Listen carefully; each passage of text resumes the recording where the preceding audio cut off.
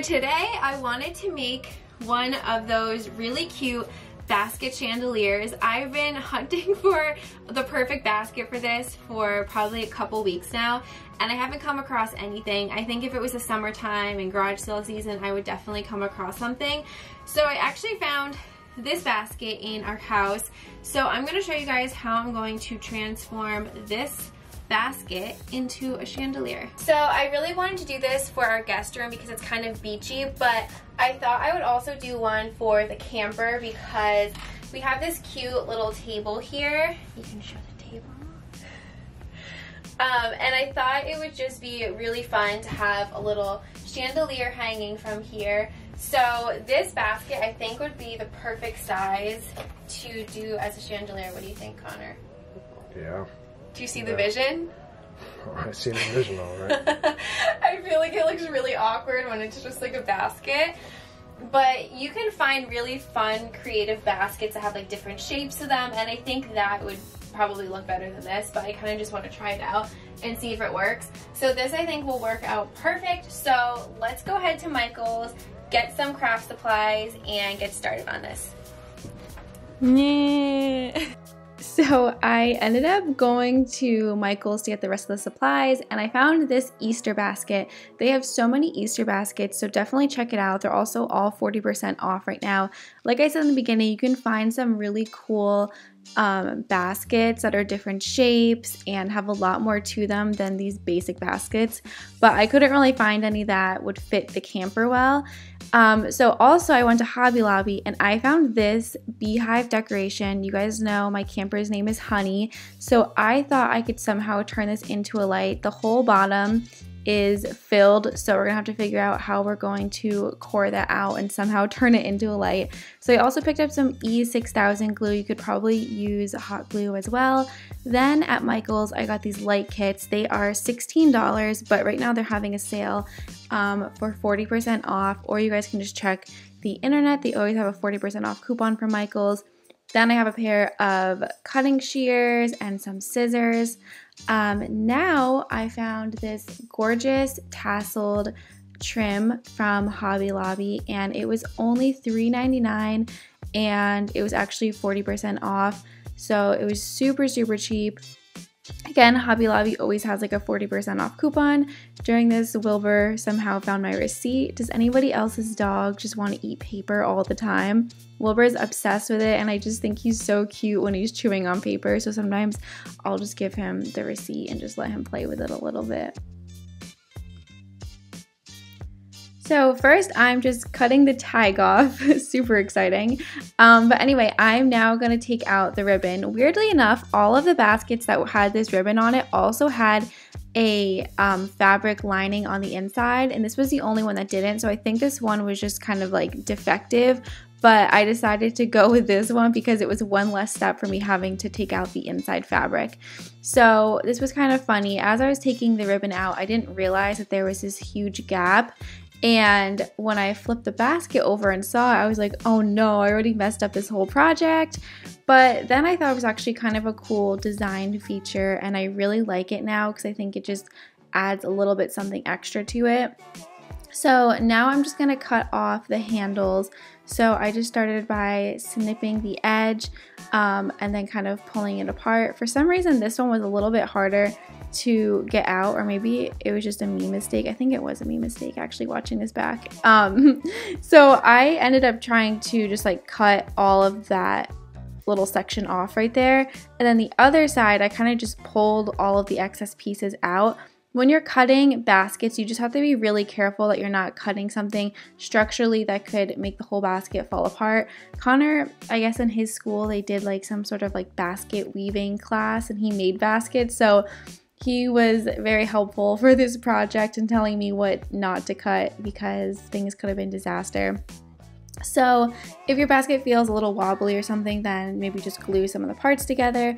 But now I'm just taking that E6000 glue and this tasseled trim, and I'm just going all along the edges. You guys could also put this trim higher up on the basket if you want. You could do so many different things. You could make this colorful, you could spray paint the basket.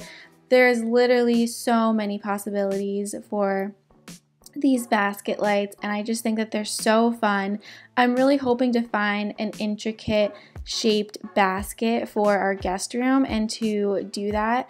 So I'm gonna keep my eye out. I know Target sells a lot of cool shaped baskets, like I saw like a pineapple one and some things like that, so I might have to try that out. So next we are just cutting at the bottom of the basket. It kind of looks like a little square, so we're just very carefully cutting little sections out one at a time.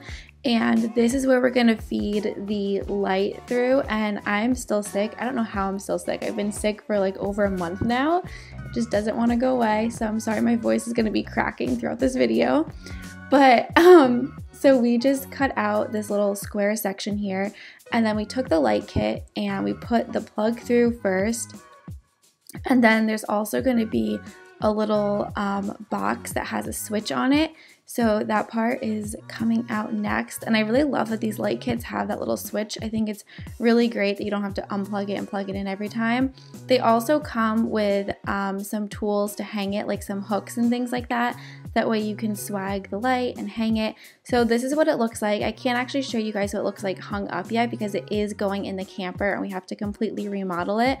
So I kind of just have it draping over this little bookcase in our house, but I did want to show you guys what it would look like. Everything in our camper is going to be like pretty much white, maybe like wainscoting or shiplap, and I think that this will just look so beautiful with it and help to make it feel warm because of the natural basket color. Moving right on over to this beehive. When I saw this in Hobby Lobby, I thought it was so fun. I wasn't planning on making 2 lights, but I just couldn't pass this up. Like I said, the camper's name is Honey, so I just thought it was perfect. I figured I could use it somehow, but I really wanted to try to make it into a light. The reason why I didn't use this over the dining table is because this one is a little small, so it kind of looked funny sitting over the dining table. So I think we're gonna put this in the corner by our bed. We can use it kind of as like a night light sort of. So first my brilliant brain was like, I'll just cut out the inside. That was horrible. Connor walks over with some tool. He put my sweatshirt on, by the way, because he was just like being silly, so that's why it's really tight on him. So I'm not sure what this is called. I think that this is what we've used to do like our lighting in our house to make the holes in the sheetrock. But if you guys want to specifically know what it's called, just let me know and I'll ask Connor. He's sleeping right now because it's like super early in the morning.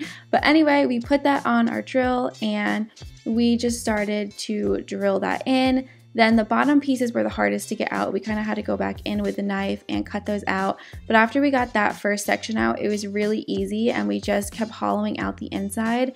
Next, Connor unraveled the top of the beehive and he drilled into that, again, just to kind of make it a little bit easier, wow, my voice cracked, for us to get fully through. And this is also where we're going to weave the cord in.